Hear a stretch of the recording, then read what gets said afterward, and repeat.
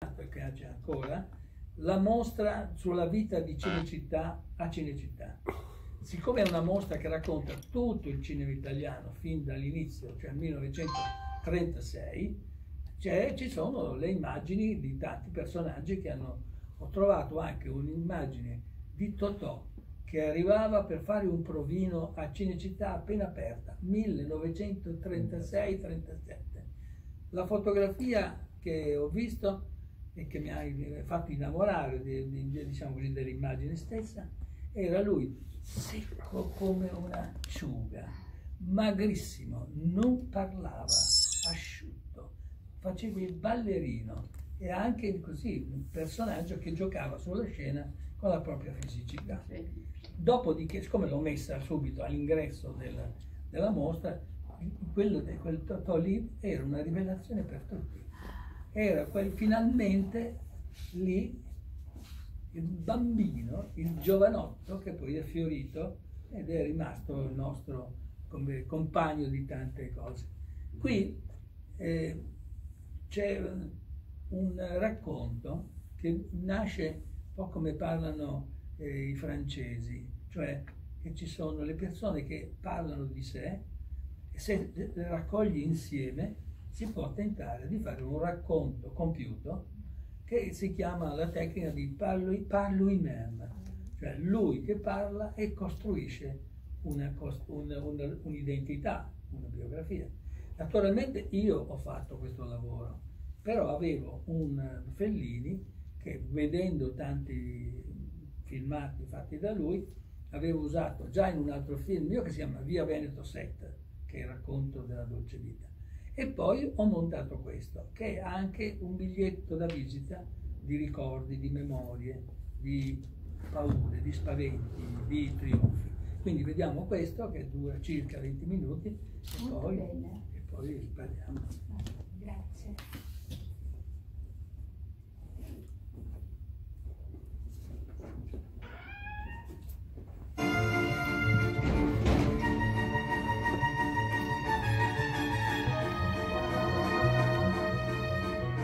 Fin dal primo film mi sono rifiutato di mettere la parola fine.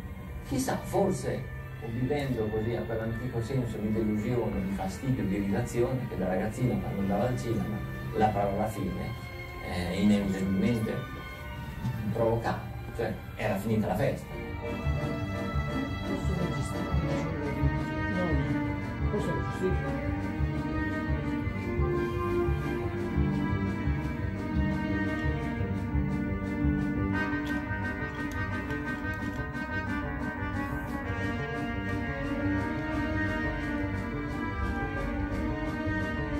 Non posso sopportare in un'inquadratura, anche con molta folla, anche l'ultima faccia della comparsa, quella che appare in un angolino, del fotogramma, se non l'ho scelta, se non l'ho vista, se non la conosco, se non so il perché l'ho presa, qual è stato il motivo di quella scelta, non sto bene, non sono contento, mi rimane un vaga sentimento di cattiva coscienza.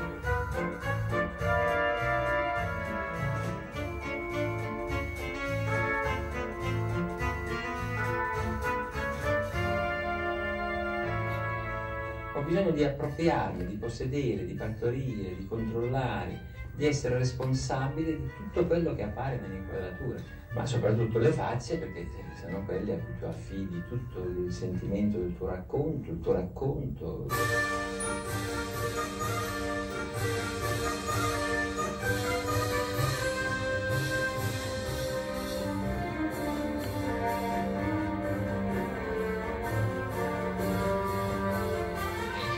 Dove abitavo io, a Rimini, i film di Charlot erano i film più importanti anche da un punto di vista così commerciale, di cassetta, e quindi le date più ghiotte che venivano scelte erano quelle natalizie. Quindi da bambino Charlotte è apparso tra i panettoni, le stelle comete, la neve, Papà Natale, cioè una figura che ha poco a che fare col cinema. Sì, col cinema è quando è in quel fumo, in quel buio, in quel caldo, in quel pizzicorino di anestetico che spruzzavano lì al cinema Fulgor di Rimini.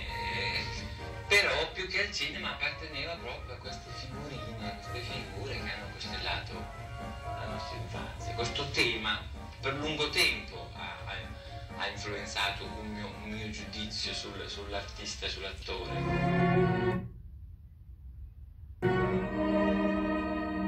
Il cinema italiano si arricchisce di un altro autentico capolavoro, La Strada. Era uscita a Parigi La Strada, che aveva avuto un bel successo, stava in un nightclub. Mi ricordo che mi ha dato la manina, una manina piccolissima, era tutto minuto, l'omino. Mi ha dato questa manina da bambino che io ho stretto come fosse quella di un papa, così, anche esagerando nella mia devozione. E lui ha fatto quel sorriso un po' feroce, un po' crudele, con tutti quei denti in fuori, e mi ha detto, con quella voce squillante metallica da banchiere americano, mi ha detto che aveva visto La Strada. Mi chiese quanto era costato e quanti soldi pensava che il film avrebbe fatto. Però per non deluderlo, per far vedere che anch'io ero nella stessa tempra di un pioniere del cinema, ho inventato cifre molto modeste naturalmente, sia per il costo sia per quello che poteva essere la previsione dell'incasso. E lui ascoltava con molto interesse, poi domandava quanto aveva preso mia moglie, quanto aveva preso io. Cioè mi sorprese, ma poi alla fine, ripensandoci, mi parve che aveva trovato il modo più originale, più simpatico, meno prevedibile per un incontro.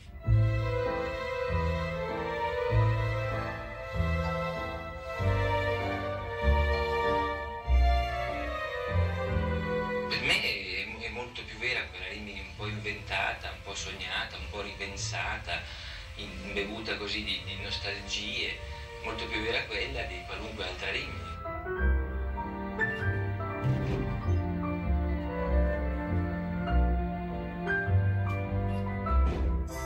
Il Grand Hotel era proprio così la raffigurazione in pietra del massimo del fasto, del lusso, era proprio così la configurazione architettonica di tutte le fantasie che avevano a che fare con l'opulenza, il benessere, la ricchezza, le fantasie erotiche le più sfrenate. Era una specie così di tempio misterioso, per noi irraggiungibile, inavvicinabile, dentro il quale le nostre fantasie di ragazzetti proiettavano tutti i desideri più fastosi, i desideri più lussuriosi. Era proprio una specie di simbolo di lusso. Sì, è proprio lui, gira un western, è possibile. Ma è un western che fa parte dell'episodio del film Non scommettere la testa col diavolo.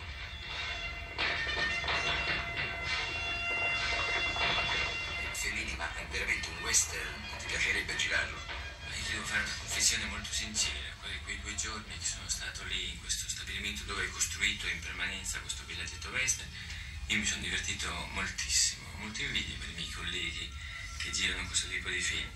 Ho sparato, sarei quasi andato a cavallo se fossi riuscito a trovare un cavallo abbastanza mansueto. No, veramente è un'atmosfera molto molto stimolante, elettrizzante, anche perché ti riporta così alle origini del cinema, quando il cinema era veramente un'espressione ingenua di vicende popolaresche che esaltavano il mito dell'amicizia, dell'avventura, del mistero. È stato benissimo, peccato che è una sequenzina molto breve, perché nel mio film questa sequenza viene inserita quando al protagonista viene mostrato il set dove appunto dovrà girare un film western. Dove va lei? Dice a me? Sì. E che ne è finito? No, che è finito. Mi vuole lasciare solo? Lei è di Roma? Abita a Roma. Ah.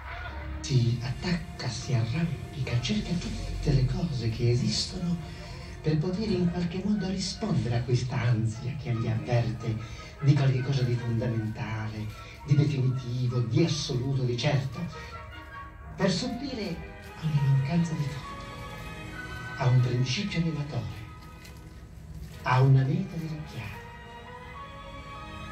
E allora, quando le creature non rispondono, Fellini chiamerà il fato, cercherà nell'oroscopo, nelle streghe magari, una risposta. È proprio vero. Non cerca di ingannarmi. Mi vuole veramente bene.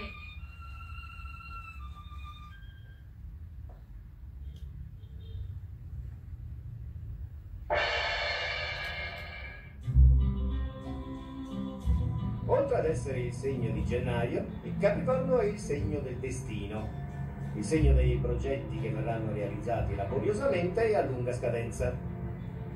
È rappresentato da un favoloso animale, mezzo delfino e mezzo capra, una specie di chimera con la coda di pesce. L'animale che infatti rappresenta l'arrampicatore in tutte le sue manifestazioni mondane, politiche e artistiche. Fra i nati del Capricorno abbiamo Federico Fellini. Federico Fellini che mi ha dato appuntamento qui, ma non si vede. Ma sono Conucci. Come non può venire? No, quindi andiamo a Cinecittà. A Cinecittà. Questo Fellini.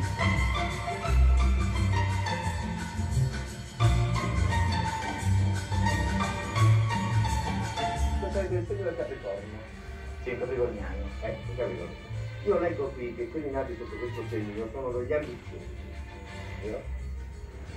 Sì, però io sono nato a mezzanotte meno un quarto dell'ultimo giorno della costellazione del Capricorno. Se nascevo un quarto d'ora più tardi, ero già nel nuovo segno zodiacale, cioè dell'Acquario. Quindi io ho i difetti dei capricorniani e i difetti di quelli nati nel segno dell'Acquario. Ma ce l'hai tutti allora? Quindi c'è scritto qui anche, quindi sì, vabbè, ambizioso.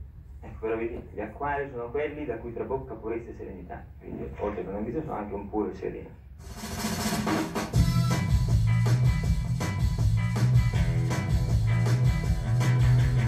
Con Federico Fellini e con il produttore che qui amato stiamo passeggiando qui in Via Veneto, una Via Veneto speciale, come potete vedere da queste costruzioni che sono state fatte a Cinecittà per il film di Federico Fellini.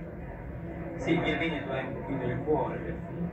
La maggior parte delle scene si svolgono nel Veneto perché il protagonista Marcello, che è un giornalista, ha la redazione del suo giornale proprio sopra il Caffè dei Marini, perché il Veneto dà la possibilità di incontrare tutto il mondo sia romano che quello cosmopolita che si includono poi scavalcato lungo i vari caffè di Via Veneto.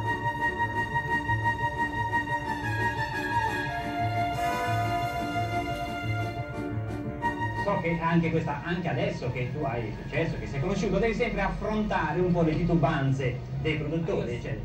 C'è stato un produttore che così sul piano dello scherzo, però a un certo momento era così preoccupato, insomma, sul modo come io volevo realizzare il film. Ha detto che piuttosto che fare il film si sarebbe suicidato e siccome come unica arma portata di mano in quel momento aveva una bottiglietta di inchiostro, l'ha portata alla bocca per avvelenarsi. Però lui credeva che la faccenda di questo è che lui credeva che ci fosse il tappo sulla boccetta. Invece non c'era il tappo, lo si era un po' macchiato da amici.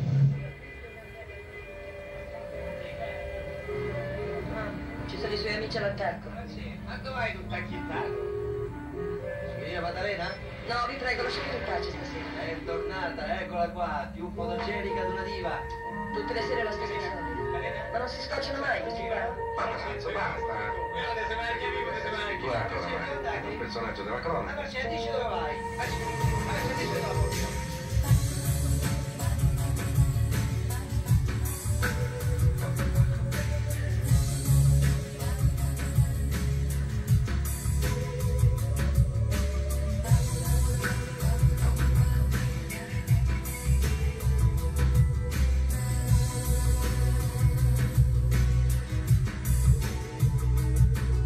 È la prima volta che fa un film con Fellini. Che cosa l'ha maggiormente colpita che il regista? No, una cosa, per esempio mi dà sempre dei nomi. Ogni giorno, sì, sempre. Cioè non la chiama mai Claudia? Claudina, Claudiotta, Pastrocchietta, Pastrocchietta.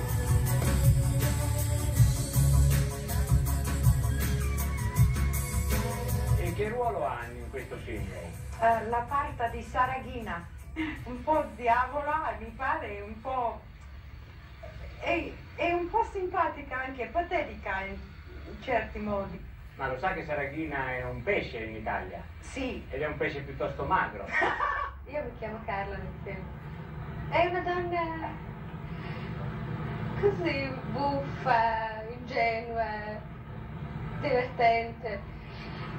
Devo dire che come giorni non ero molto soddisfatta perché Fellini l'ha voluta anche in un certo modo fisicamente, no?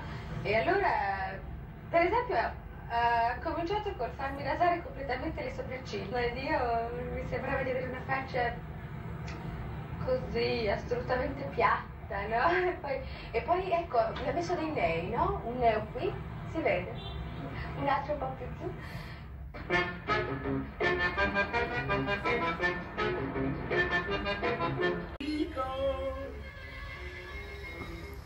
Federico! Ma quanto costa per 10 miliardi, 20 miliardi mi hanno detto.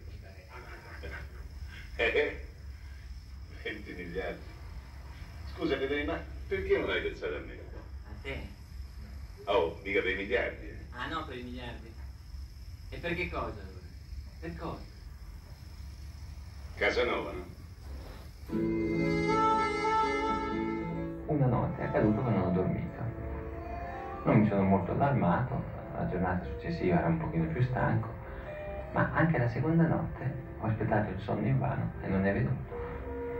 Ho cominciato a sentirmi più stanco, gli occhi che mi bruciavano naturalmente, e avere quel vago senso di vertigine che proprio ti provoca la mancanza di sonno. E sono diventato un insonne, cioè uno che non dorme. I primi tempi mi sembrava che questa condizione particolare fosse così una specie di investitura, così qualche una cosa, un'araldica particolare. Tutti dormono, io non dormo, quindi sono qui con i sensi tesi, ad aspettare chissà cosa, a guardare cose che gli altri in questo momento non guardano. Mi ritrovo in una specie di limbo, di un'atmosfera grigia, plumbea, dove le cose non hanno questo fascino così arcano, misterioso. È come scendere in una specie di pozzo plumbeo, buio, in cui non ti muovi sperando e aspettando una cosa che non viene. Vai. Buonasera. L'Istituto di Cultura Torquato Tasso ha il piacere di presentare un'ennesima conferenza. Un relatore di spicco, il professore Italo Moscati, difficile da definire perché una personalità complessa, poliedrica, ma sempre molto utile all'umanità. Ha una caratteristica in particolare, riesce a cogliere l'essenza, il segreto, diciamo così, dei personaggi più importanti che hanno segnato la nostra storia, li rende umani, li dispiega a chi come noi non è avvezzo a frequentare questi personaggi. Ha scritto molti libri, è anche un regista e questa sera abbiamo il piacere di sentir parlare di Federico Fellini. Anche Federico Fellini, questo personaggio per noi irraggiungibile, il dottor Moscati, Italo, ce lo renderà tangibile, ce lo renderà come se fossimo in un salotto insieme e conoscere le cose più sensazionali, la partenza delle cose più importanti, l'origine, da dove vengono. Adesso lasciamo la parola al relatore, però vorrei dirvi che la storia che ci racconta è sempre intrisa di storiografia, riesce a cogliere la matrice da dove viene il fenomeno e perciò per me è un personaggio straordinario, il professor Italo Moscati. Grazie, grazie. Io ringrazio per le parole molto generose che porto a casa naturalmente. Ringrazio, non voglio esagerazioni, ma una cosa lei l'ha detta ed è vera, la sento come vera. Cioè quando mi capita di dover lavorare, come mi è capitato più volte su Fellini, i contatti non sono mai stati uguali, nel senso che io ricordo molto bene l'effetto che mi fece in un cinema che oggi non c'è più a Bologna, che era uno dei più rinomati e anche più eleganti della città, dove vidi la prima immagini della dolce vita. Era una proiezione riservata a un pubblico particolare, la sala era piena. Avevo visto anche altri film di Fellini naturalmente, di precedenti, che che erano precedenti negli anni 50, quindi correvano almeno 6-7 anni tra la dolce vita e per esempio appunto il film che abbiamo qui visto con Zampano e la Giulietta Masina. E allora io non ero molto colpito dalla Masina, da questa storia di Zampano, perché mi sembrava che cercasse in qualche modo di speculare su un sentimento che non aveva una così legittimità in un tempo come quello degli anni 50, che era ancora carico degli effetti della guerra e c'era un'Italia ancora che non si era ripresa. Ma Fellini naturalmente aveva il diritto di mettere insieme quei sentimenti che un autore come lui considera per se stesso importanti, ma che regala al pubblico come una specie di supplemento, di commento e di approfondimento di un'Italia che era stata quella che è stata costretta a entrare in guerra dal 1940, dopo che Hitler aveva cominciato la guerra nel settembre del 1939, e quindi un paese che era stato scaraventato in 20 anni di un'apologia del potere e delle armi e della conquista, nonché delle colonie, che non era proprio appartenuta al nostro paese. C'era stata una forzatura violenta e Mussolini aveva però, non era il solo, perché era, come tanti stati dell'Europa dell'epoca, dell'Ottocento ma anche del Settecento, aveva la vocazione delle colonie e quindi pensava che per l'Italia, che lui aveva ricevuto dal re come un governo che potesse risolvere i problemi dell'Italia, era necessario avere le colonie, l'industria e avere anche Cinecittà per fare concorrenza alla più grande fabbrica di pubblicità che era appunto la Hollywood, che era nata negli stessi anni in cui anche l'Italia aveva scoperto la pellicola, ma in America erano stati velocissimi nel prendere anche spettacoli fatti dagli italiani, tipo Cabiria, che era una vecchia storia messa in scena dal muto, che gli americani hanno ripreso e hanno rifatto in uno slancio di tante poi opere che sono venute in Italia a cominciare Quo Vadis 1951 in un provino in cui c'era Sofia Loren e Pierpaolo Pasolini che cercavano un posto per entrare nel cinema. Pasolini era stato costretto ad abbandonare Casarsa, la sua città, per un'accusa di omosessualità. Sofia Loren doveva sostituire la madre, che aveva vinto un concorso come Greta Garbo a Hollywood, ma che il fascismo poi non lasciò partire durante gli anni della guerra. Allora, questi elementi di storia, quelli di Fellini, ma anche quei nomi del mondo dello spettacolo, servono per capire che c'era da un lato uno Stato che stava entrando in un'esperienza politica che è stata poi un'avventura tragica, perché la guerra è stata persa e ci sono stati molti morti. Gli americani facevano quello che hanno sempre fatto quando hanno le guerre, distruggono i posti e poi arrivano con i carri armati e i fanti dietro i carri armati stessi. Quindi la tragedia per l'Italia non è stata breve, perché è durata a lungo, dal 40 fino al 45, e i nazisti se ne andarono nel 45. 5 anni di tormenti, che non sono pochi, che hanno segnato il paese in una maniera tale per cui ancora oggi ci stupiamo che ancora sopravvive la mentalità, delle mentalità, delle storie che sono state imparate, che sono ancora circolanti nella cultura italiana.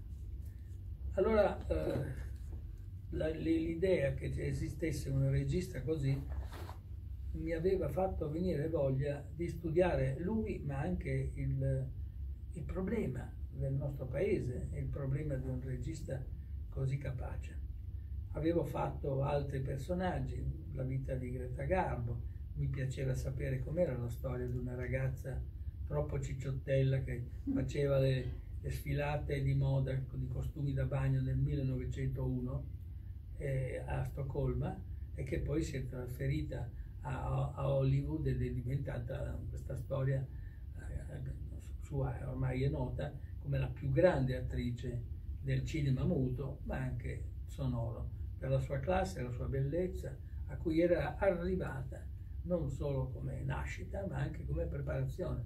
Quando sono entrato in uno studio a Hollywood, dove tengono tutte le immagini delle dive che sono passate di lì, era divertentissimo, ma anche molto, mi colpiva molto vedere una ragazza come lei che veniva trasformata in una dea, per dirla in pasoldoni. Una dea alla quale lei stessa, poi a questo personaggio si era abituata, senza sapere, ma capire dopo, che anche le dee di quel tipo possono temere i tradimenti di una donna che si era innamorata di lei, che la fotografò nuda, la pubblicò in un giorno il suo libro, e lei naturalmente ruppe il rapporto. In realtà era un po' bistrattata da personaggi che anche l'amavano, come questa Mercedes, che era anche una che in qualche modo leggeva nel futuro, ma tutto quello che in certo modo ha concorso nella sua vita nel trasformarla, per cui lei è stata portata a isolarsi, e a 34 anni, pensate, non c'è chi comincia la carriera a 34 anni è andato in pensione, ha vissuta fino agli anni 80 e ha girato moltissimo, è venuto in Italia più volte, aveva anche un progetto di un matrimonio con un siciliano potente, poi non è stato, e quello che ci ricordano sono i suoi film che non muoiono mai. La stessa cosa per un uomo come Fellini, perché Fellini nasceva in film con film che non erano strettamente collegati al cinema americano. Era un ragazzo di Rimini che si era trasferito a Roma perché la madre era romana e il padre aveva aperto un negozio di salumeria, qualcosa del genere, a Roma, e quindi aveva il culto del cinema, perché allora c'era il cinema ancora muto, che lui amava e vedeva, e che gli ha acceso, l'ha detto anche nel filmato che voi avete visto, aveva l'esempio di Charlie Chaplin, e quindi aveva pensato che lui doveva fare il cinema. E questa cosa è un altro elemento che mi aveva incuriosito, perché se Greta Garbo non ha scelto una carriera, ma è entrata in una carriera, nonostante il divieto dei genitori, anzi la violenza dei genitori verso di lei, che non la ritenevano capace di fare la carriera che ha fatto, che poi infatti c'è stata una rottura, ma anche Fellini era un personaggio che non godeva dell'incoraggiamento dei genitori, che erano brave persone, ma non avevano capito chi c'era dentro Fellini, qual era la sua scommessa di vita. Perché faccio il terzo esempio, che è quello di Alberto Sordi. Anche lui viene presentato perché sono 100 anni che ce ne occupiamo, e che comunque è stato presentato in questi giorni come un padre della patria, libri, manifestazioni, televisioni. Tutto questo allontana dalla possibilità di capire il personaggio. E allora io mi sono messo lì a cercare e ho capito che la sua grande preoccupazione era di non morire, perché era tremenda l'affermazione che i genitori avevano fatto senza rendersene conto. Avevano chiamato Alberto con il nome di un fratellino morto. Questa cosa ad Alberto aveva dato delle reazioni che non l'hanno lasciato in pace, fin tanto che non ha ottenuto quella specie di modo di risuscitare questo nome in un fratellino che si era perduto. Allora, tante situazioni, tanti modi di avvicinarsi al cinema. Per soffermarci su Fellini, la cosa più che mi ha colpito è la sua ambiguità. L'ambiguità che serve, ed è una parola che ha un significato che suscita sospetti, non piace, sembra che sia negativa. Invece no. Fellini ha cercato di fare un cinema che in Italia non si faceva, perché lui è nato nel 20, come lo stesso Sorti.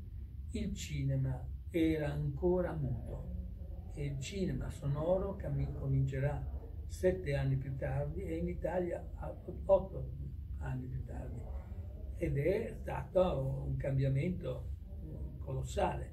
Ma l'America era il paese che con il sonoro ha conquistato il mondo. Il cinema italiano ha cercato di esistere e ha fondato la Mostra del Cinema di Venezia nel 1932 ed è diventata effettivamente una delle cinematografie più importanti. Però lì i fatti non sono solo la guerra, sono anche l'educazione, la sensibilità del pubblico, che vedono delle storie che non si sarebbero mai immaginate. Il sonoro e il muto, ancora prima, aveva scardinato il mondo sulle abitudini, non solo dei divertimenti, ma anche degli spettacoli, perché al di là del teatro, al di là del circo, non ci potevano essere, non c'erano i grandi film, addirittura di Hitchcock, che aveva 18-20 anni in una piccola produzione in Inghilterra. E anche questo non si sa. Si avvicinavano tutti quei ragazzi, anche quei ragazzi più problematici, cioè più curiosi, personaggi che avevano anche voglia di lottare, di cambiare società che c'erano in circolazione, e che vedere davanti a questa macchina, questo prodigio di immagini che potevano essere raccontate e aiutate con la musica e qualsiasi altra forma di raccontare, di affascinare il pubblico, di inserire questo cinema nella realtà della prima e seconda guerra mondiale, ma anche del gusto dello spettatore. Lo spettatore, dice Oliver Sacks, che è uno studioso, un analitico, era il prigioniero del cinema.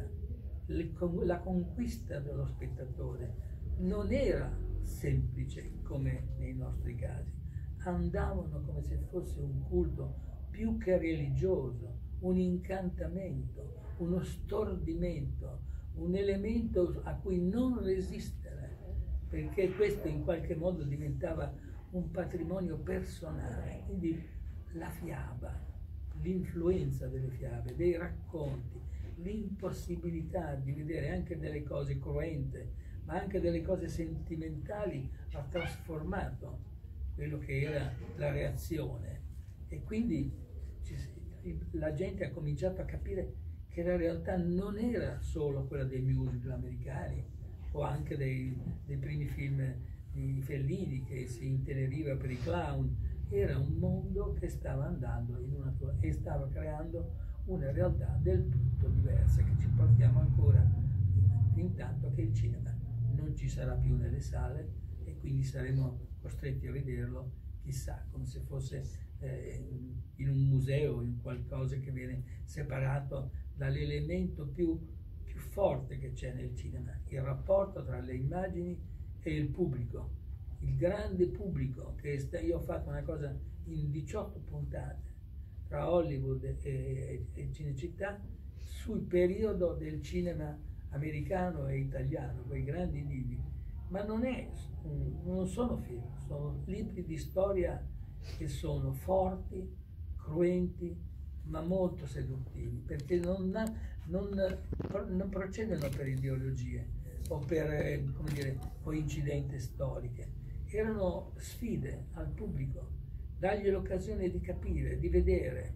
E infatti Irving Sacks diceva: andavano questi spettatori, venivano incantati, ma non dimenticavano. Quindi noi siamo anche quel serbatoio, quel deposito di tutto ciò che abbiamo visto.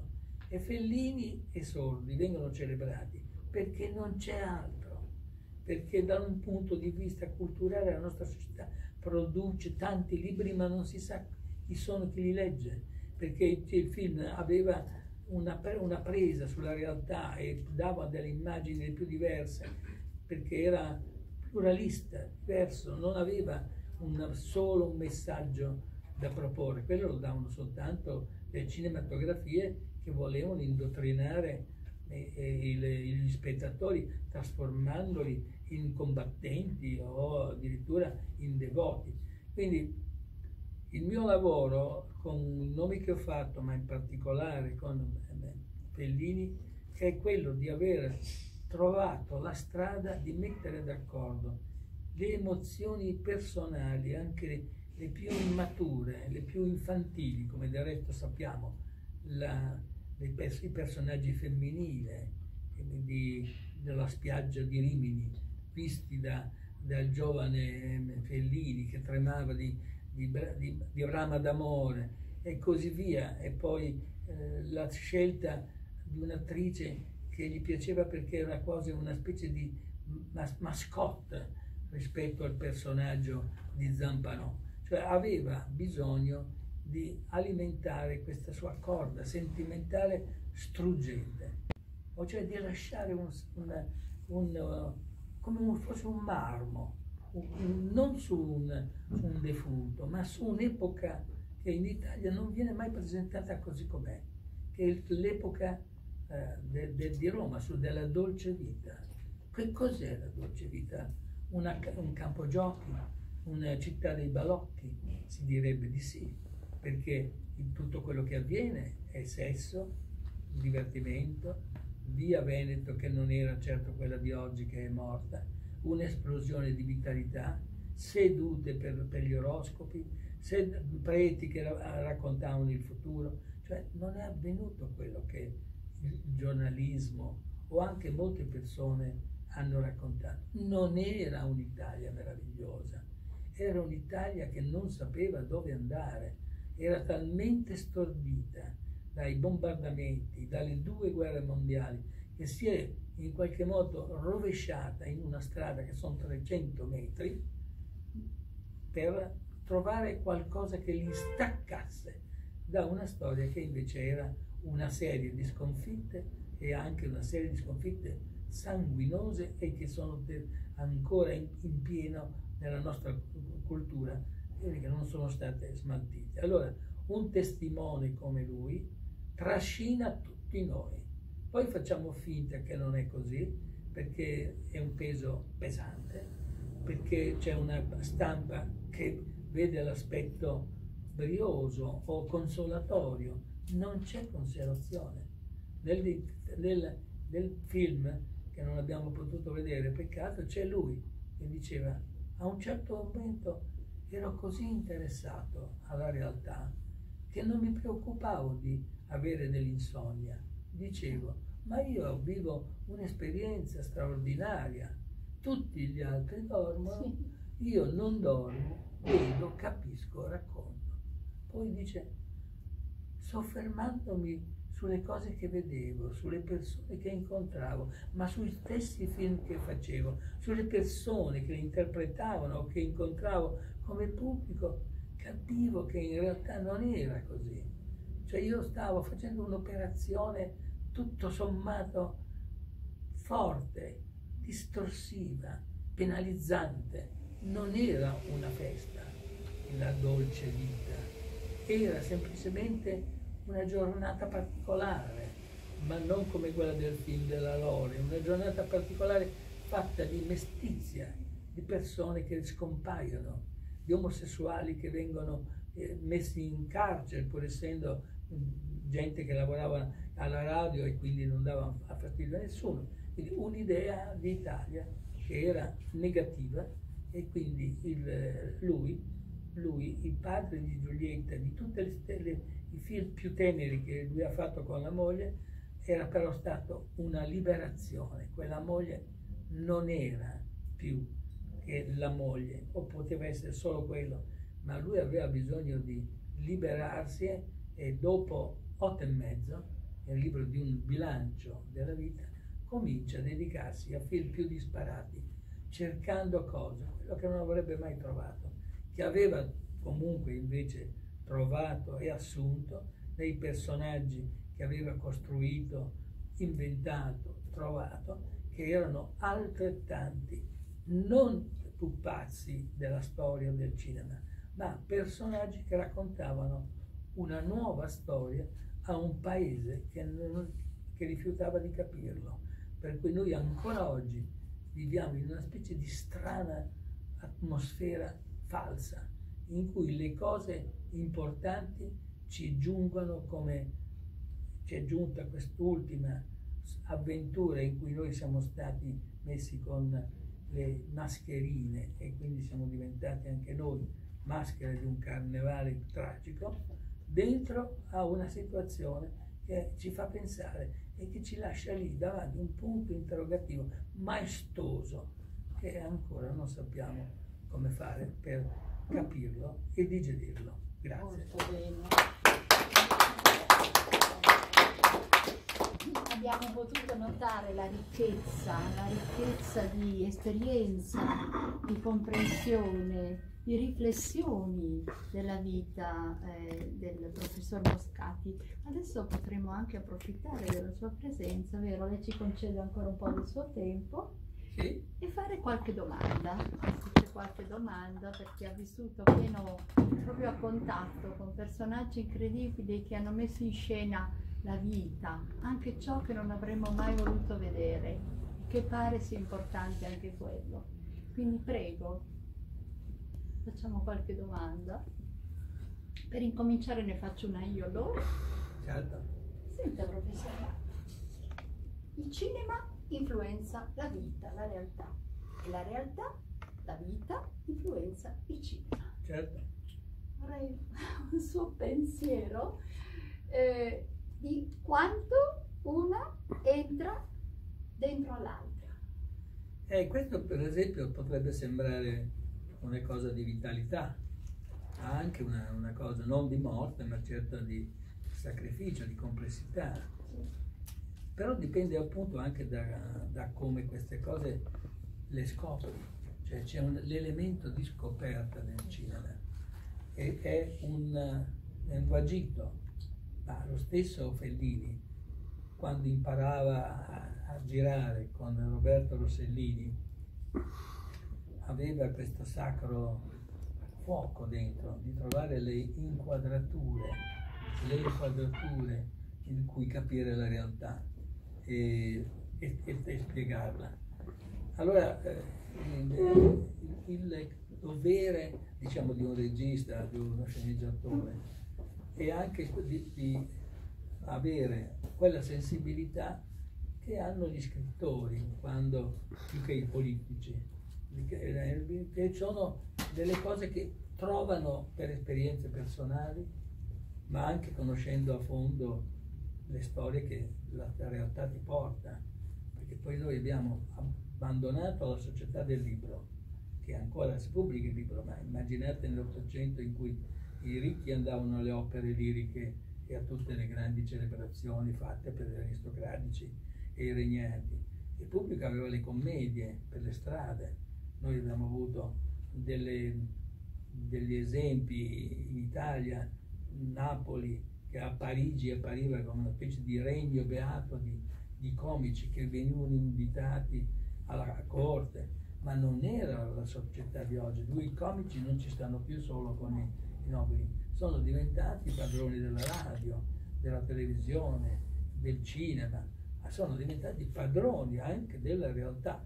Perché pensate che in questi giorni Roma si è commossa per Fellini e per il grandissimo Sordi? Perché sono gli unici che in qualche modo possono promuovere con la loro vita e il loro qualcosa che sia un po' meglio di quello che la classe politica ha servito da un certo periodo in poi, e che non riesce a risolvere i problemi che abbiamo sopra gli occhi. Quindi c'è una bramosia d'amore che riguarda molto spesso ai nostri cineasti che sono stati, devo dire, in un periodo che nel mondo non è esistito. Il cinema italiano dal 1951 che è ripreso, anzi no, 48, per ricordare una cosa che aveva un suo valore storico, ma anche così tenero nel ricordare qualcosa che appartiene alla cultura italiana. Il primo film italiano, girato nel 48, quindi subito, quando ancora Cinecittà non era aperto, era Cuore, quindi Amicis, e Vittorio De Sica che faceva il maestro. Allora, quella cosa lì che è stato un segnale ha in qualche modo messo un elemento drammatico nella società italiana. Il regno dei Savoia, che ha fatto l'unità d'Italia, aveva coltivato un paese astratto. Sembrava Sissi, ma senza Sissi, la corte dei Savoia. E i re che regnavano nelle varie zone italiane dopo l'unità sembravano dei personaggi che avevano come impiegati fatto dei piccoli regnicoli sparsi in Italia dal nord al sud. Quindi questa unità d'Italia è stata, come dire, creata da politici che hanno capito con molto anticipo rispetto agli altri che stava succedendo qualcosa, c'era un bisogno di liberarsi di maschere del passato, di ordinamenti politici superati, e questo è avvenuto anche per le rivoluzioni. Se uno guarda le rivoluzioni fine 800 e inizi del Novecento scopre che la letteratura e la politica ha portato una ventata che ha messo in difficoltà i regnicoli, i regni, e ha provocato anche 2 guerre mondiali, soprattutto la prima, in cui le cose dovevano cambiare. È così difficile cambiarle, per cui noi abbiamo, ma non solo noi, nelle classi politiche anche democratiche, l'interrogativo: ma che cosa facciamo in questo tempo? Abbiamo sporcato il mondo, abbiamo praticamente disfatto interi paesi, avvelenato cibi, bombardato, cioè abbiamo il bilancio della democrazia è un bilancio serio, ma quello che è avvenuto, che spunta fuori, con i vari virus che penso che non siano soltanto come quelli che ci hanno sfiorato, ma sono virus di cattive idee, di cattivi libri, di cattivi, come dire, film. E quindi noi siamo come paese, per esempio, insieme a tanti altri paesi, un po' incerti, non sappiamo cosa siamo, nessuno sa cos'è la democrazia. Oggi sono persone che fingono di tentare la democrazia, che sfugge continuamente, perché si deteriora ogni momento, non c'è né metodo né, come dire, assennatezza, si fanno le guerre loro stessi, e quindi allora a un certo momento forse sarebbe bisogno che si riflettesse su queste cose, molto più di quello che consente la televisione, quando dedica tutti i giorni ore e ore di cose che ripetono stancamente le trappole della società. Il cinema ha fatto molte cose in Italia, ma aveva anche degli sceneggiatori e dei registi, ne abbiamo detto, guardi, si possono veramente fare i nomi, che non erano solo Vittorio De Sica, Luchino Visconti, che sono stati veramente grandissimi, ma sono i comici, Dino Rifin, che ha fatto dei film in genere che non erano così forti, diciamo, tematicamente, ma avevano una grazia, un'intenzione di raggiungere una verità, di dire qualcosa che poteva servire. Hanno inventato l'unico momento di attori e di giovani registi che hanno riempito gli anni 50, 60 e 70 di opere che oggi non vediamo più, in cui c'è uno smarrimento, perché nessuno può raccontare una cosa che non c'è. Infatti. E quindi, ecco, io penso che troviamo una situazione che è così. Siamo anche un po' stanchi di questi mesi che ci sono, che stanno alle spalle, non sappiamo neanche se sono finiti, però ecco, ci sono le cose a cui fare appello.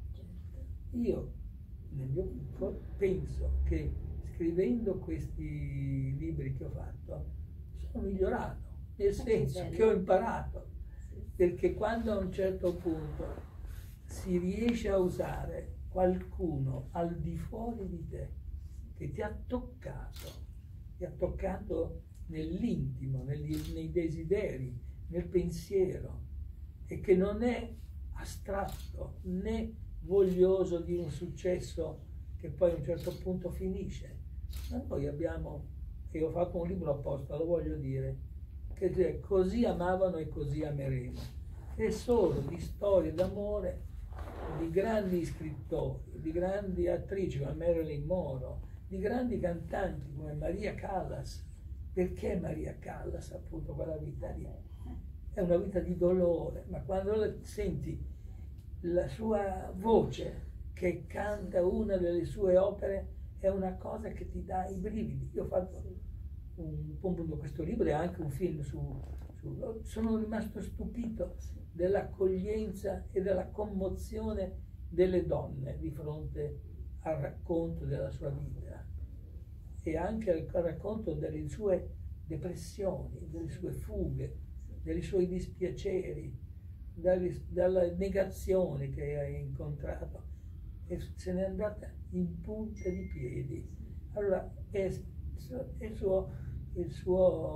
sue ceneri, come Fellini poi ha dimostrato nel suo film dedicato a lei, li hanno buttati in mare, e quindi quella cosa lì, per esempio, l'ho messa nel film che ho fatto anche su di lei, perché quel gesto di una persona anonima che prendeva queste ceneri e le buttava nell'isola dove lei era vissuta, ho visto che c'era accanto a me un responsabile del teatro di Roma, il teatro più importante di Roma, di melodramma e di opera, che piangeva come un ragazzo.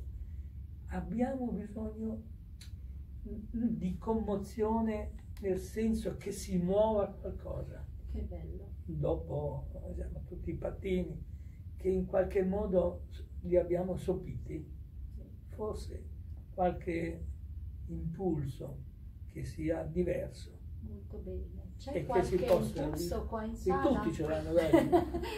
Che possa Ma tutti ce scaturire l'hanno, li una vedono domanda. i loro sorrisi. Guarda. Possiamo anche ascoltare una domanda. Sì. Quanto il cinema di oggi deve al cinema di Fellini? È un cinema di dinasti? E chi sono coloro che più attingono a questo modo suo visionario, immaginario? Sì, allora le faccio un nome che immagino che lei conosca perché non è molto lontano da qui. Paolo Sorrentino. È una grande bellezza. Una grande bellezza, ma non solo. Infatti molti. Ma non solo, perché lì lui non ha fatto un'operazione furba, ha fatto un'operazione intelligente. E allora a un certo punto ha detto: ma che cazzo c'è in questa società che posso raccontare? Perché poi in questa società prendono il film La dolce vita come una specie di festa, come se l'Italia avesse conquistato, non so, chissà quale salto culturale, qualche sobbalzo amorevole, di coscienza. No, infatti non è La dolce vita, è un film di morti, e quindi è un film che fa venire la voglia a lui e ad altri. Paolo Sorrentino, che ha visto la morte dei genitori in casa sua, rientrando da un viaggio, e ha sentito il bisogno di raccontare il nostro paese. E lui ha raccontato questo elemento, stando, e io lo dico perché mi ha colpito, un libro su questo, che lui è stato 3 anni o 4 anni in una panchina da solo a Napoli, vicino a un teatro dove c'erano Tony Servillo e altri attori dei registi, che l'hanno praticamente accolto nel gruppo teatrale, e lui ha rivelato un talento straordinario. Poi il film posso piacere o no, ma ha un talento straordinario. È il migliore film che lui ha fatto, secondo me, è Il Divo, che è quello dedicato ad Andreotti, ma anche appunto La Grande Bellezza è un bel film, e anche gli altri suoi film sono interessanti e sono anche capaci così di illuminare. Abbiamo bisogno di persone che abbiano fuori di tutto ciò che conosciamo, perché ormai quella roba lì va subito direttamente in archivio. E allora gli archivi, non gli archivi vivi, gli archivi morti. E allora quando ci sono gli archivi morti salta fuori un regista come lui, un giovane, che è stato preso anche così un po' scherzosamente, perché ha anche fantasia, però un ingombro morale, un'esperienza lancinante, e di cercare di raccontare qual era la vera storia di Marcello Mastroianni, con un altro attore, che è questo attore che ha raccontato di aver scritto un romanzo, mentre Mastroianni il romanzo non lo scriveva, perché scriveva solo storie comiche o di amori o di cene per un giornaletti della Roma degli anni 50. Ecco, lui ha fatto altre cose, insomma, sono persone che ha drammatizzato. Il suo libro non ha avuto successo, perché non era un libro sincero. Ecco. Abbiamo un'altra domanda. Vuoi venire qua il nostro segretario dell'Istituto di Cultura Torquato Tasso? Accidenti, mi alzo in piedi. E l'ho ascoltato perché? Cinematograficamente parlando. Ah. Però la ringrazio a nome di tutti coloro che ascolteranno e dei presenti per le suggestioni.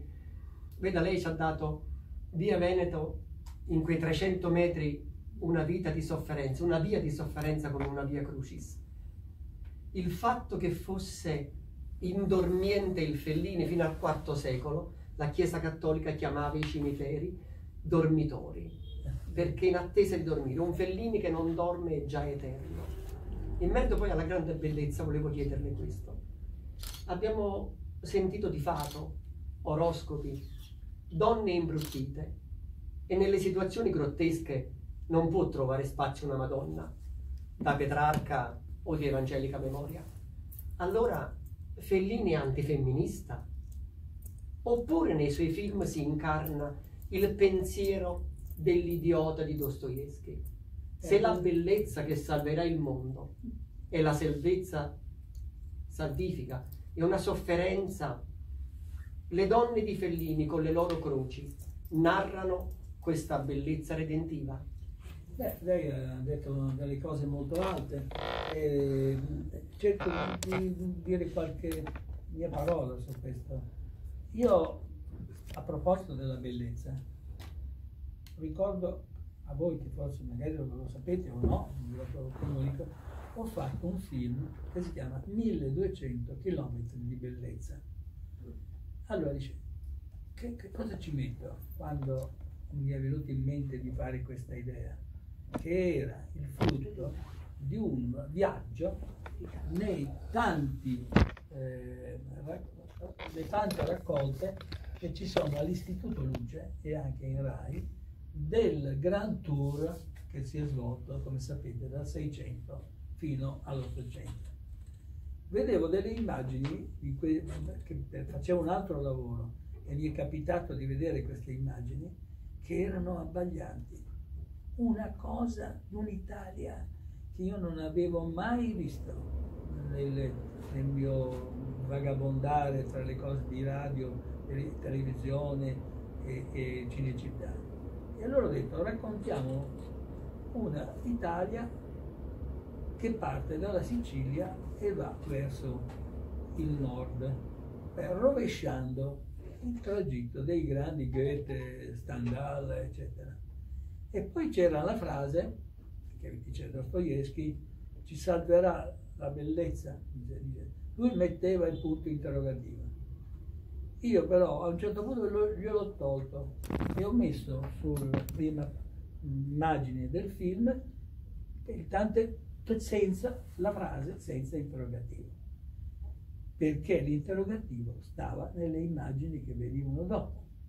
Le immagini che venivano dopo erano abbaglianti.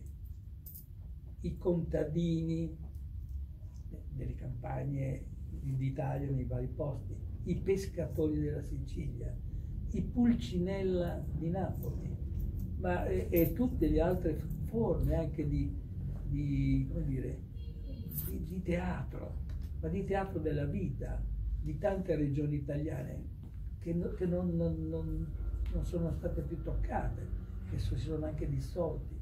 È venuto, ma ho fatto naturalmente in tutte le regioni, degli esempi. Quindi sono stato a Matera e qui lì sono rimasto colpito di una frase di Carlo Levi. E Carlo Levi diventa uno che il fascismo non sopporta e gli dice: tu vai adesso lì e starai lì, confino naturalmente. E lui arriva allora c'era un treno che arrivava, poi l'hanno tolto, e lui arrivava lì negli anni in cui c'erano ancora i buchi delle persone nel famoso luogo che conosciamo, e prende a vivere un po' con loro. E allora a un certo punto scrive nel suo libro, cose che ho messo nel film eccetera, era sempre nelle notti meravigliose, diceva Lina, la gente faceva i fuochi fuori dalle grotte per prepararsi da mangiare, ma l'effetto, diceva lui, la persona lì, che era lì al confine, che loro credevano o facevano finta, certo facevano finta, si dicevano che quel fuoco veniva dalle stelle. Allora, quando un poeta che è intuizione vede queste cose e le trasforma non in burletta, ma in un qualcosa di tenerissimo, che non è un elemento che ritorna, è che non si trovava. Poi arriva un poeta e dice la sua cosa. Da Dostoevskij gli fai un favore se gli togli il punto interrogativo, perché poi lo dice, perché è vero, la grande bellezza non ci salverà, lo sappiamo. Si può pensare che questo sia sufficiente?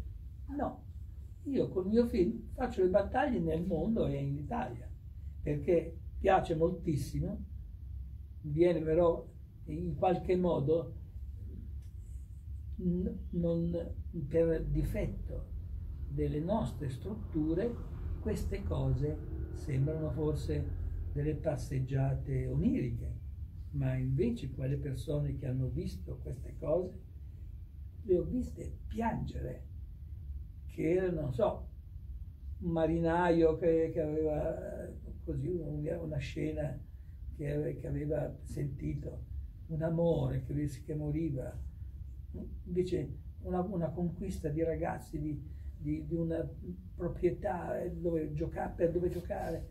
Insomma, il problema è che esistono le cose, ma non si vedono, o se si vedono c'è tale, come dire, compromissione, tale distacco, tale insofferenza, che oggi non c'è una letteratura che fa influenza, un cinema che crea influenza, perché vengono usati quasi come se fossero non dei mezzi di approfondimento, ma come notizie. Sono notizie che non vengono coltivate come fa uno scrittore. Ma noi pensiamo che abbiamo avuto degli scrittori in Italia di grandissimo livello, non solo perché hanno scritto vari Promessi Sposi, perché hanno lasciato delle cose che non si trovano. E quindi e nell'arte pure i quadri che ci sono, che sono veramente scioccanti, e voi sapete quali sono, Caravaggio, sapete che sono cose che ti porti nella... Ora, tutto questo è lì, ma non puoi metterlo solo nei musei, non lo puoi mettere soltanto nelle riviste. Non la sappiamo usare la cultura, non la vogliamo. La televisione ci ha distolto, perché poi ne ha fatto anche lì non dei trattati dolorosi in cui viene fuori la fede di qualcuno, una fede rabbiosa. Non c'è. C'è tutto questo tentativo di spiegare, di rassegnarsi a contemplare la bellezza. E allora niente, non ci vuole il punto interrogativo, ci vuole un'opposizione. Basta. Ha parlato dell'humus e che l'Istituto di Cultura sta a suo modo impegnando, soprattutto il nostro presidente fa tanto, per coltivare questo humus, la cultura. Ecco il punto interrogativo. È una cosa durissima, ve lo dico subito. Ci sono altre domande? Annichiliti! No. Questa letteratura, tutto quello che c'è attorno è qualcosa di estremamente impegnato, motivato, insomma che c'è una sua inserimento nelle dinamiche della società, del momento. Diciamo, lei che con la sua esperienza, con il suo cono di visuale, che ha visto un po' diciamo sorgere e delinearsi un po' tutto questo mondo di questa cinematografia e anche la società italiana e il mondo oggi in epoca di pandemia eccetera, ecco, avrebbe qualche consiglio da dare, diciamo, anche alla politica, ecco, per esempio su una cultura che potrebbe essere utile all'umanità, che potrebbe essere perché diciamo così gli stimoli che lei ha dato in questa cosa vanno in questa direzione, insomma, almeno io questo percepisco da quello che ha detto, insomma. Grazie, la ringrazio. È una cosa che lei mi ha detto e che mi intimidisce, e nello stesso tempo la reazione che le sue parole suscitano avrebbero bisogno di un'elaborazione di pensiero, perché io capito naturalmente in mezzo a delle situazioni e cerco di approfondirle e a volte anche di crearle con gli scritti, con le mie scelte. Però quello che mi colpisce oggi è la estrema solitudine, cioè quello che mi attanaglia di più è la solitudine e la diversità. Per pensare che noi abbiamo avuto questa esperienza che ci ha penalizzato nella nostra libertà, ci ha obbligato a fare determinate cose. E questa cosa qui si è subito sciolta ed è ripresa il tumultuare, la piazza, la tranquillezza, e quindi sembra quasi che a un certo punto questa lezione non è stata, se non per paura, osservata, anche perché c'erano delle pene prescritte in chi non lo faceva. Ma poi noi abbiamo visto che sono passati carri con militari. Cioè io quando ho visto questa scena qua non posso non vedere tutto il resto in una dimensione che non mi acquieta. Lo prendo quello che lei dice come un compito, e allora uno comincia a pensare: ma adesso cosa scrivo? Ma adesso cosa filmo? E allora in questi giorni tu vedi che il cinema italiano va a randagio, e tranne qualche autore non promette film e soddisfazione come è successo negli anni 50 e 60, raccontando anche il paese, non soltanto le storie, ma anche il paese. Noi adesso non abbiamo questo cinema, che era stato anche denigrato, considerato di serie B. Abbiamo dei film invece che sono quelli anche con attori bravi, ma che non sono gli attori che magari sono dei divi, ma sono stati dei momenti altissimi. Noi abbiamo avuto in un cinema meraviglioso. È vero che è avvenuto anche vedete poi com'è la storia. Cioè, quando è venuto la Hollywood sul Tevere, il generale Clark, comandante delle truppe americane che avevano fatto l'offensiva dopo lo sbarco in Sicilia, quando è arrivato a Roma ha chiamato le persone che lavoravano a Cinecittà, che erano gente del fascismo, e ha detto: voi siete stati fascisti, voi ve ne andate da qui perché veniamo noi e prendiamo Cinecittà. Sono venuti, hanno fatto Cinecittà dal 1951, Quo Vadis, abbiamo detto prima, fino a pochi anni fa. Cioè, sono venuti e hanno messo nella realtà italiana tutti i film storici che gli americani hanno voluto togliersi il vezzo di proporlo. Ce n'erano di belli e c'erano delle boiate pazzesche. Ma non solo, perché l'occupazione italiana, dei cinema sto parlando, è stato fatto attraverso l'invio di divi e di dive, ma era una regia curatissima, perché qua c'è una scena fantastica che ho messo in un libro, Così amavano, così ameremo. C'è una foto in cui c'è una cena e ci sono le dive più dive del mondo.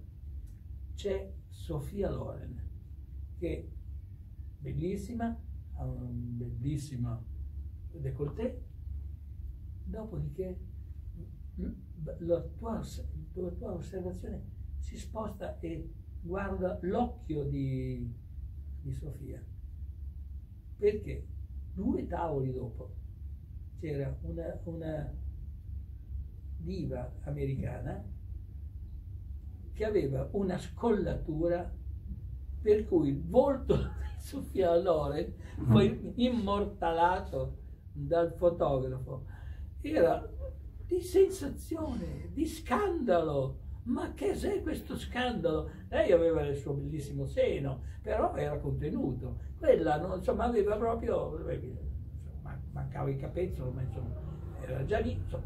E allora questa immagine, che mi ha colpito molto, vista da una donna come Sofia, che in qualche modo in questo sistema, in questa foto, dichiara la sua nascita, la sua provenienza. Una ragazza che non aveva come la ragazza, che era un'attrice, adesso non mi viene il nome, ma è un'attrice che ha fatto diverse cose in America, aveva anche avuto un grande successo, e la nostra diva, bella, prosperosa, era in un locale così, no?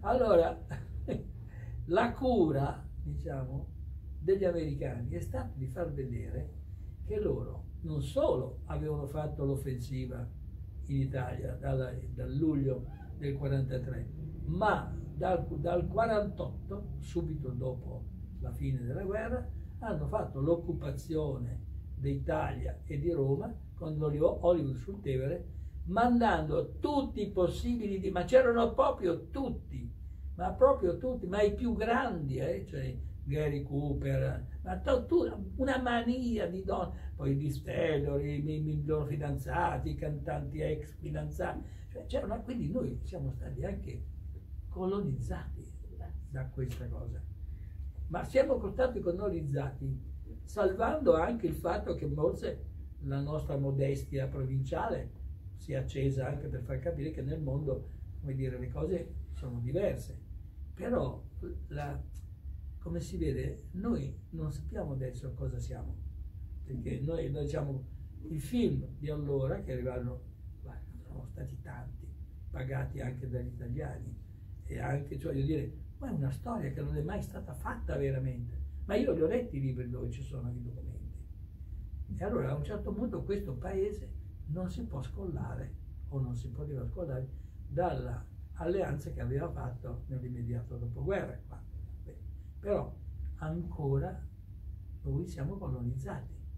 Quello che abbiamo nel nostro cinema, nella radio, nelle varie avventure che della nostra economia, sono sempre in qualche modo dovute, presentate, varate. Forse con l'Europa adesso magari sarà un po' meno, ma noi abbiamo passato dei anni di colonizzazione, da quando è andato De Gasperi a prendere i soldi per il primo viaggio, che si è trasformato in quella americanizzazione che per esempio i francesi hanno condannato più volte e anche hanno stigmatizzato.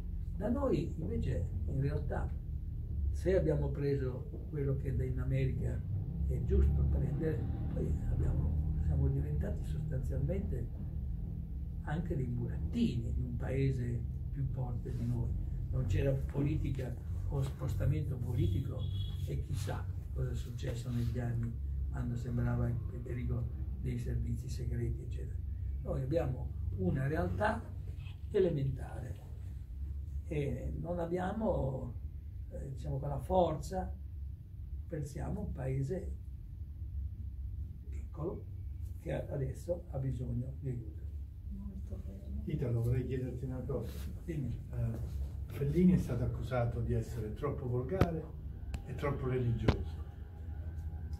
Ma guarda, io non so se è religioso uno che pensa a delle cose che hanno dei principi giusti, che contano per gli altri. Il religioso che crede alla Bibbia, che crede alle lettere, ai libri del Papa, quello fa parte della sua possibilità di essere libero nel decidere.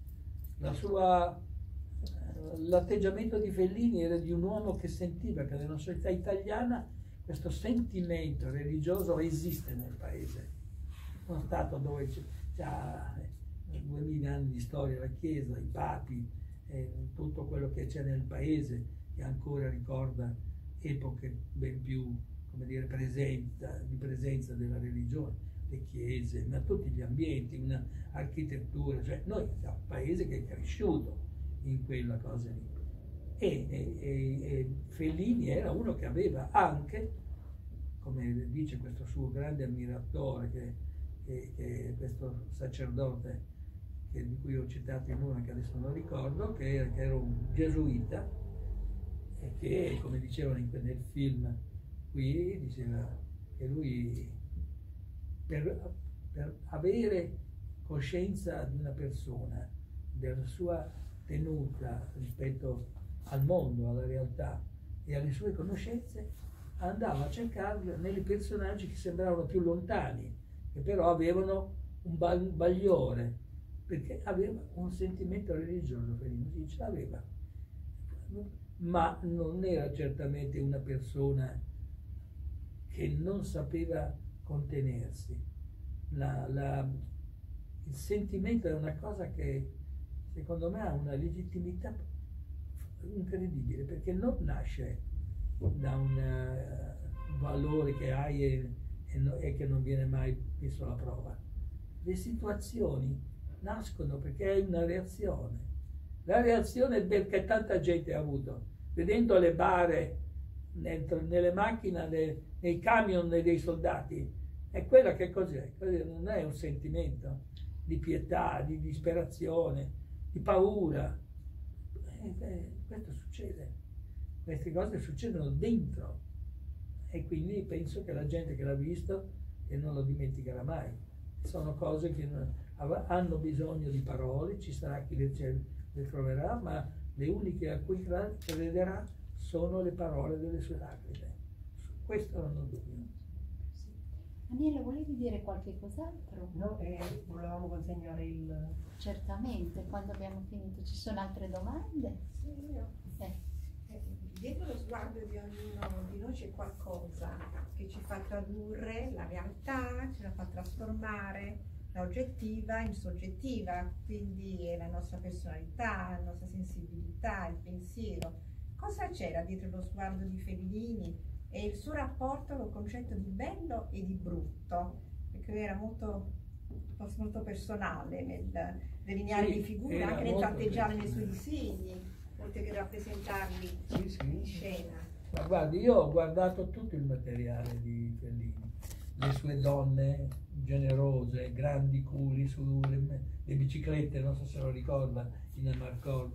Era un uomo che aveva il concetto della donna che gli suggeriva la terra dove era nata, insomma così.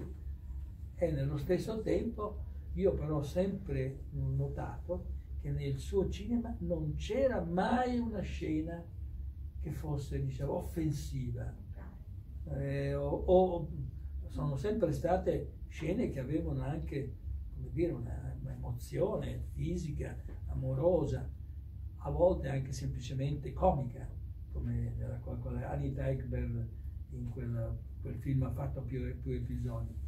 Quindi era una persona che aveva tante idee e sceglieva quella che al momento del montaggio del film, della sceneggiatura, gli sembrava più giusta. Cioè non ricorreva a qualcuno, ricorreva ai sceneggiatori. Il lavoro bellissimo che io ho fatto e che oggi si fa meno è il momento della sceneggiatura, in cui si legge un soggetto e poi lo si butta nel cestino, poi lo si riprende, lo si corregge. Ognuno si è incaricato di scriverne una parte. Adesso invece c'è una tendenza diversa, e cioè che mentre, se voi guardate i titoli di coda di tanti film che si facevano negli anni 50, 60 e 70, c'erano 5, 6, 7 nomi di sceneggiatori, nomi illustri, Moravia, Vitaliano Brancati, cioè scrittori di valore, scrittori che facevano romanzi.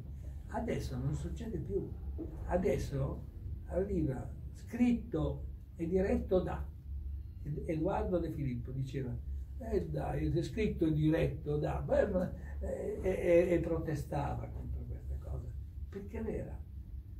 E allora, siccome non sono molti quelli che possono fare una cosa di scritto da, è scritto regia e scrittura di, è una pura invenzione inventata negli anni 60, che però ci sta facendo pagare veramente delle cose gravi, e cioè perché molto spesso i film sono sbagliati. Io ieri sera mi hanno mandato un film montato da un gruppo di ragazzi che sono stati miei allievi all'università. Ho guardato, ma forse qualche elemento tecnico ci poteva essere, ma non significava niente, cioè proprio era inerte, il dialogo era morto, lento, pedante. Non si può fare così.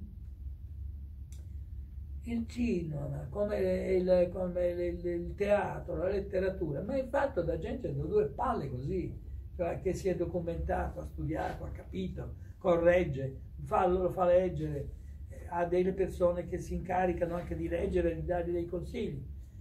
E chiudersi così, perché ci sono le sovvenzioni, c'è l'interesse politico di avere un regista dalla loro parte. Perché si fa tanta cronaca? Perché si bada tanto a dei fatti che non hanno profondità?